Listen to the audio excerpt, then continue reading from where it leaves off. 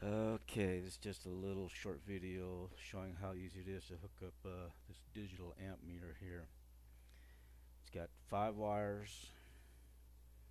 Black one from the is ground from the amp meter over here to this bolt, which goes to negative battery.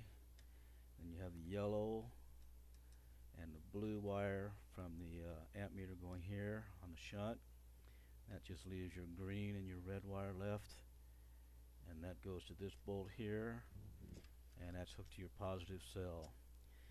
Also, I wanted to take note that this has a little button right here that changes it from volts to amps, and it needs to be in the bottom right hand corner. So this is the upright position, not like this.